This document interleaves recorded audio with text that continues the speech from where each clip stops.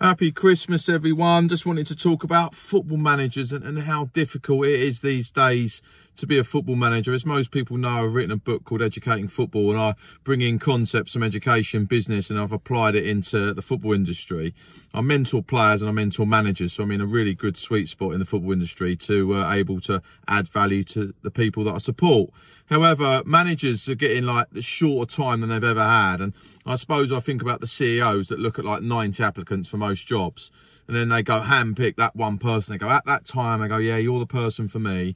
And then 4 months later, the manager gets sacked, and you're like, how can you change a culture in 4 months? School improvement from a failing school takes about 3 to 5 years, and football clubs are giving managers 4 months. So CEOs, like, respectfully, look at yourself. Serve your manager, not them serve you, and help them out, right? Because they're not getting enough time. Have a good day.